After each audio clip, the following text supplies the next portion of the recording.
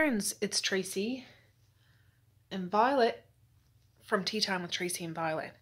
And today I'm starting a new book, and I'm just thinking I might as well just start another reading vlog.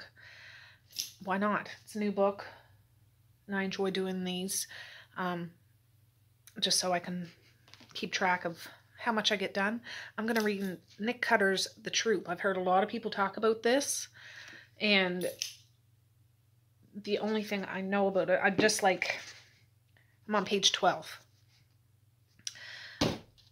What I get from what people have talked about, it's about Cub Scout or Scout troop, 5 boys and their leader in the Canadian wilderness is what they said.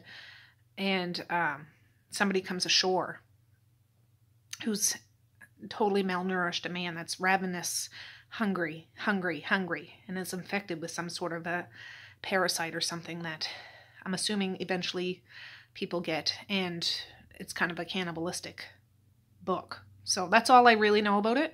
But just from the 12 pages I read, I knew it was in Canada. It's just off the coast of PEI, Prince Edward Island, which is in the Maritimes. For those that don't know, I'm in Nova Scotia on the east coast of Canada. And PEI is one of the maritime provinces. I've been to PEI. I took the kids there one summer for a week or something. It's beautiful, beautiful province. But yeah, not too far from our home. I drove there, and then we took the ferry because it's an island, obviously. Misha was just a baby, and then I had Messiah and Mally. But yeah, it's just off an island neighboring PEI. So I'm just like, oh my goodness, this is kind of neat. It makes it even more interesting because, yeah. Anyways, I'm just starting now. I'll check back in when I get to around 100 pages. And yeah, it's kind of not a huge book, but it's big enough.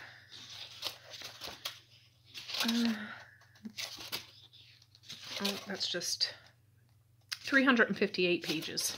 So a nice chunk to start off the month of October. This technically is the last day of September, and I'm starting this, but yeah. Yeah, I'm cooking bacon. I did sausages. I'm doing breakfast for supper. And nobody's downstairs. So, except me and Violet. So, might as well start a book. So, I'll check back in a bit.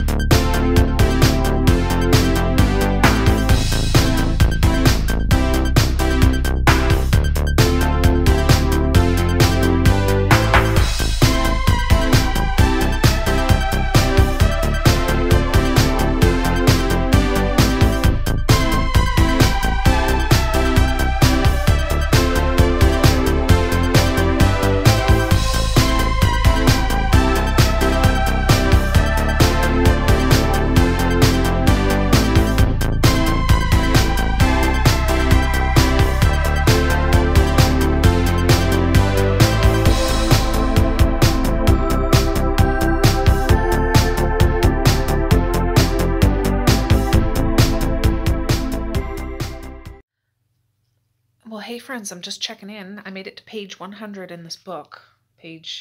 Chapter 15. And it's like 25 after 12 at night. I want to stay up and read this whole book. That's how it's going. It's really good. So it starts off, yeah, I'm still just blown away that it's taking place in PEI. It's just so funny because it's so close to where I live. I could be there in like 8 hours, something like that. That's including a ferry ride. So, anyways, yeah, it started off, well, it really started off with the guy that was on the run. He was at a diner, and he had left already, but it just recounted what he had. He had like 5 plates, portions of food, paid for his stuff, stole a truck and left. And he's just ravenous. He stops and eats like a dead raccoon off the side of the road and stuff. Like, it's just, and then it flips to the Boy Scout troop. There's 5 boys. The Scoutmaster, Tim, and they're going to this island off the coast of PEI for a weekend. Like, that's part of their scout stuff. Earn some badges and things like that. And they're on the island. There's a little cottage there. And you get to know some of the 5 boys. Like, there's a cocky guy, a kind of a crazy wired up guy, a skinny little, I don't know, weird or suck up kind of guy, a nerdy guy, and, just, you get to know. This guy that stole the truck ends up stealing a boat and ends up going to this island, and it goes on from there. And it's bananas. It's pretty bananas so far. It hasn't even gotten to the super nitty gritty, and there's already some stuff there, but I'm really enjoying it, and I could really drink that whole thing. I was going to say, I could read that whole book in one day. I'm sure I could, but I need to go to bed because it's after midnight and I have to get up tomorrow morning to get my kids off to school. Violet has a haircut tomorrow morning, and it's going to be Friday, so yeah, I'll have to leave the troop for the rest of the night. So anyways, I'll check back with you tomorrow and fill you in, but it's off to a really good start, and I'm going to try to devour as much of that book tomorrow as I can while I get other stuff done during the day. We'll see.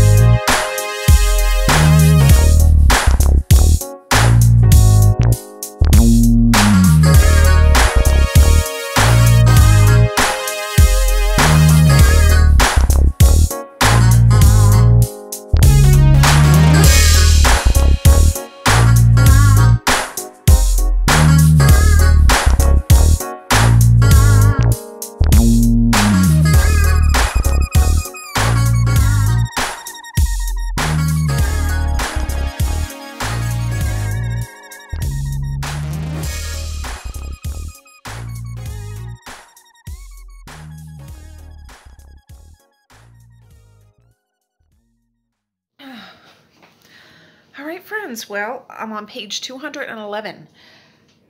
It's 10 after 9 at night. I'm about to get my children to bed because I'm done. I had a shower a little while ago. I've been devouring this, and I want to finish the rest of this book tonight, but my husband came home today, so I want to have a nice evening with him tonight. Watch maybe a bit of telly or something. I don't really care about television, but whatever. But I want to hit the hay early, but I know I'm going to finish this sucker tonight. I'm telling you, I forget what I told you last. I think just the gist, the beginning, how the boys, scout troop, the man that made his way to the island, that sort of thing. Through a series of events, the boys are kind of fending for themselves now. I won't get into how. And it's very Lord of the Flies, or is that what it's called? With the conch, you know, and the boys are stranded on the island. Anyways, yeah, so just think 5 boys. The adults can't really be in the picture. Food is a no-go, and there's this rampant virus, parasite. It's actually like a worm, like I think of little, like a tapeworm, only some are big and some are small. It's weird. It's really weird. But I'm telling you, this story, I could sit and devour this if I had all day to do it. And I just started this yesterday. Yeah, page 211. There's 300 and some pages in this, but I will 100% finish this tomorrow because I'm dying to anyways, but I'm getting kind of tired now. But the the atmosphere that's in this, I feel like I'm a kid and going on an adventure. Not a good adventure, but just being in the minds of 14-year-old boys. I'm not a boy, but a 14-year-old, and how they would view the world and how they would try to survive, even being scouts. But the dynamic between the boys, I'm telling you, there's one that's like the son of a police chief. One that's a complete psycho, only he's quiet, but he's like a psycho. One with anger issues. One that's really nerdy and kind of living large, if you know what I'm saying. And one that's, well, yeah, there's 5 of them. And you get to know each one a bit. And in between chapters, there's chapters of reports, like field studies, almost investigative interviews of after the fact, but we don't ever get any kind of conclusion. Like this is evidence log case 518, and then observation research Dr. Clive or whatever, and then the time and what happens, and then an hour later what happens, they check in and things like that. And they're just random little reports, but even those are engaging. I'm really enjoying this. I'm really enjoying this. There's some very disturbing things in this. There's stories, just heads up, of animal abuse. Yeah, not a fan, but just saying, it's just a story. And, yeah, just the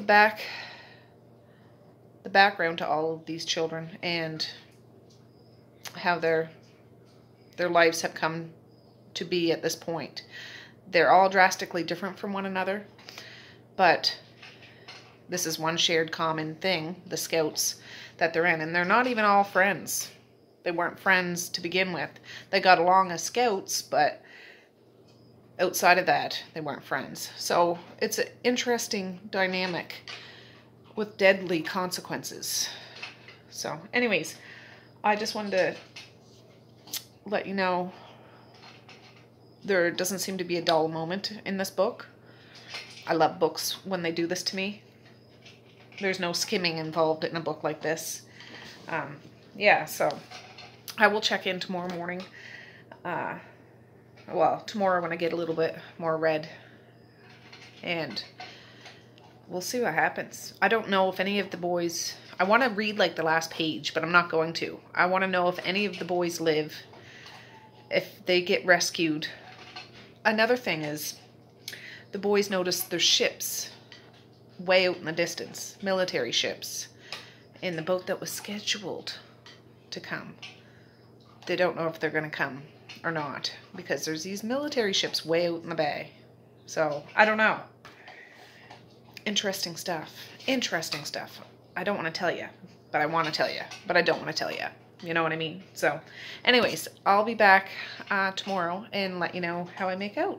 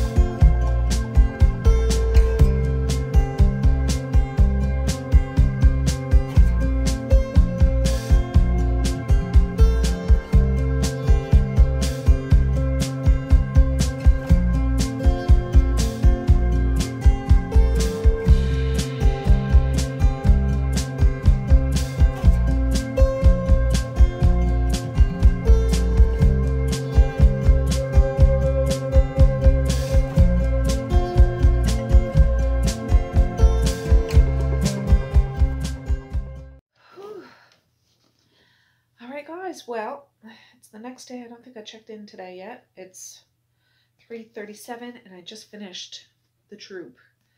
Like, literally just finished the troop. A couple of my kids are gone four-wheeling. Just Violet and me here. And I spent the afternoon. I did brew a pot of tea. I've had a couple cups already, but I know she's been out for a dance with you guys before. Beautiful, beautiful. She comes all the way from Japan. Or, well, originally, that's where she came from. But she has gold around the top here. Gold down at the bottom. Gold around her edge here on her skirt or pedestal. And her whole arm on the side is all covered in gold. So, she's pretty fancy. And I'm having some vanilla chai tea. So, it's a nice fall day here. It's not super bright. It's cool outside. It feels like fall. It is fall, but it feels like fall, so that's good. And this book was perfect for this time of year because it takes place in fall. So that just kind of added to it. And since it's in the Maritimes, like I said, I know the seascape, I know the smells, I know the wildlife and the trees that are around here. They'd be like the ones in PEI.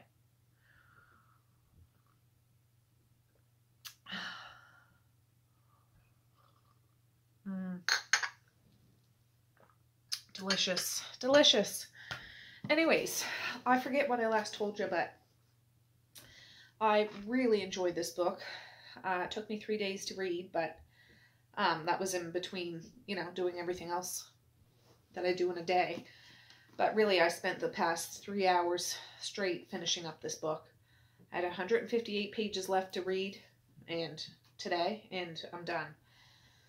And it's kind of sad that it's over. It's one of those kind of books. I could have followed those boys at least another couple of days, but anyways, yes. I think what I last said, that there was no grown-ups available. The last I said. And that's true. There was 5 boys. And yeah, they were tested to the limits. They were scouts, right? So one of them was very keen and very sharp when it came to the scout skills. And you can guess it was probably the nerdy-ish one. So he knew what kind of foods to look for and stuff, and it was very hard trying to find anything like that. But then such the drastic dynamics between the young men, they're all like 14 years old.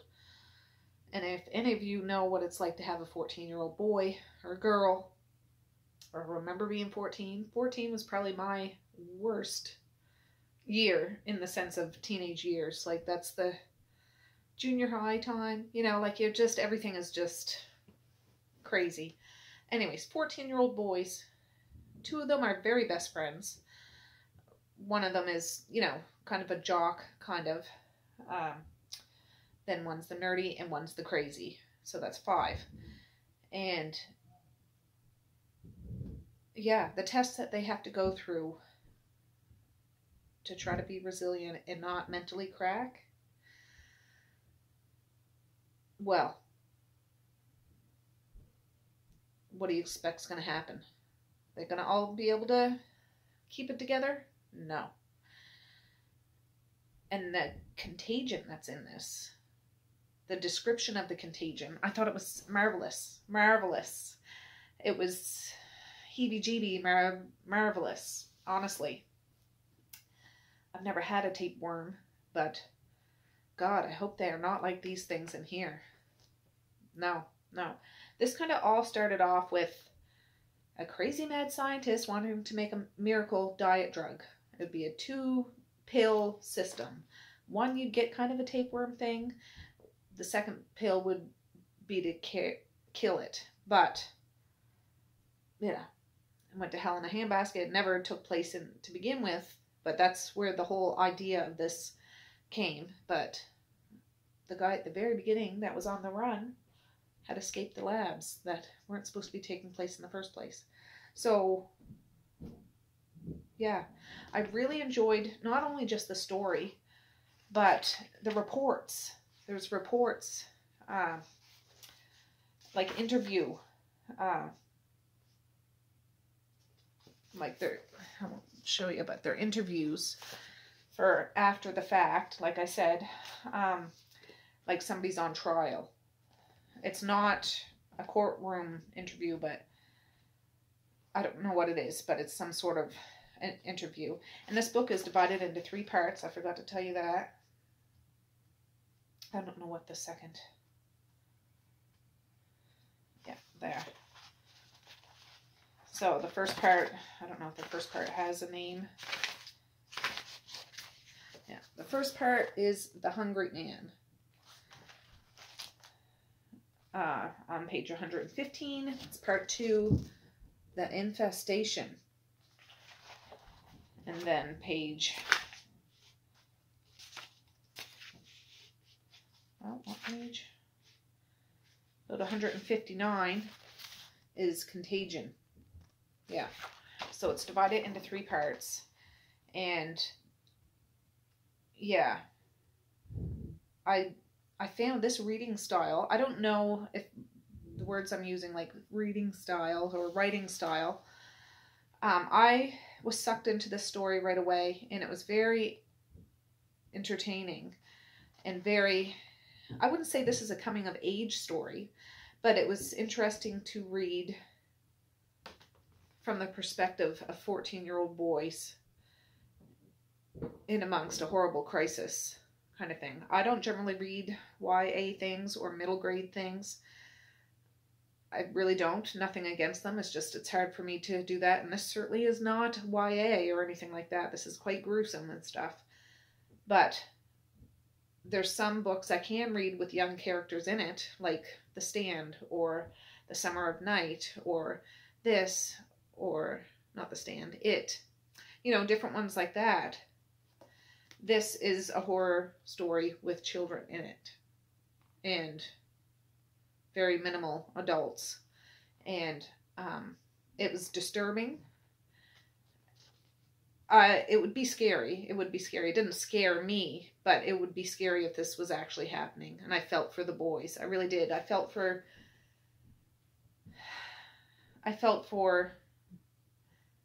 a few of these boys anyways. Not all of them. But, well, that sounds horrible. I feel for anybody that's young, but the characters in here. This one that's just nah. But anyways, I would recommend this. I like this as much as I liked Kim, as much as I liked Brother, as much as I liked The Missing. You know, like, this is right up there for me. I really, really enjoy it. It's the first one of Nick Cutter. And I want to see what else he writes. On the back, it has a little blurb about him. He lives in Canada. I don't know where he lives, but he lives in Canada. So I don't know whether he's actually Canadian or not. But yeah, I couldn't put this book down. I really could have sat and read this whole book in one day if I could have. Like, if I had that available time to do that. This was one of those. I couldn't wait to get back to read this. I would rather read this than cook my kids' supper, which I wouldn't do that. I know priorities. I got to feed my kids supper. But I felt like, okay, I'll cook supper now so I can get back to my book. That's what this kind of book is to me. So, yeah, definitely check it out. I will have a link down below if you do want to get it. And if you do read it, please let me know what you think of it. Because, yeah, it was just so neat to, the story was wonderful, and the environment, the area, it really connected with me because that's really right around the corner. Like, you can see it on the map. It's really within driving distance. Well, if you take a boat or go over the big bridge, but yeah, that's close to home. So I could see, I know the birds, I know the smells of the Atlantic Ocean. I know, you know, when they're walking in the water a little bit, it's bone chilling. It is. If you walk in the Atlantic Ocean now, well, even in the summer sometimes, it chills you right down to the bone. It's painful. So I get it. I knew it. It was, yeah, just amazing. So anyways, I'm going to finish this tea. Thanks for joining me and this reading vlog.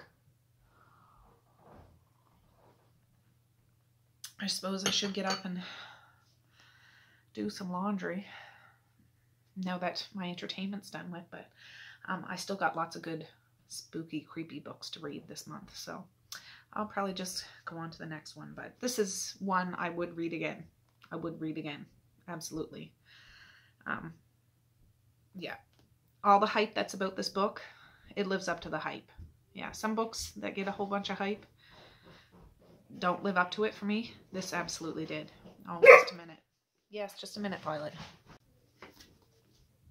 All right, that was just a couple of the big kids coming down. But anyways, I'm going to say peace, love, and happiness today and every single day. Please like, share, and subscribe if you so choose. But if not, that's okay too. I still love ya. I still want all the happiness in the world for each and every one of you out there. I certainly do. I really, really honest and truly do. Yes, I do. So, all right, guys. I don't know what book I'm going to pick up next, but I am so thrilled that I read this book. It's going to stick with me. It's going to stick with me. Didn't scare me in the sense, oh, I was frightened. There was some parts I was like, oh, no, no, no, no, no, no, no, no, no. So that, there was a few things like that. But yeah, just 5-star, I guess, if I was to do that.